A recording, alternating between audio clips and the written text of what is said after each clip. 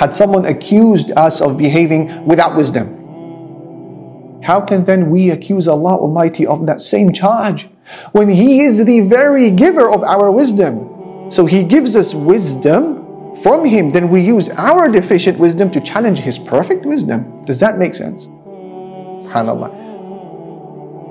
وَيَتَّخِذَ مِنْكُمْ شُهَدَاءَ, to take from you martyrs. Those practicing Muslims who breathe their last beneath the debris of a fallen building were individuals chosen by Allah for the gift of Shahada, martyrdom. And it's a highly selective process. Martyrdom is the greatest station that is humanly attainable after the position of prophethood, which has now been sealed shut, and then Siddiqiyah. And this position of martyrdom is not exclusive to those who die fighting for a just cause.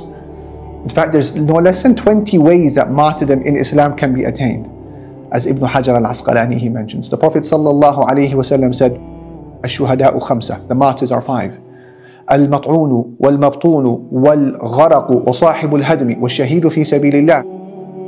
He says they are those who die because of a plague, or those who die because of an abdominal disease, or those who die because of drowning, or those who die because of a falling building, or those who die as martyrs in the path of Allah. Now, no doubt, I know it can be difficult to remember this at the moment of a heartbreaking scene of death.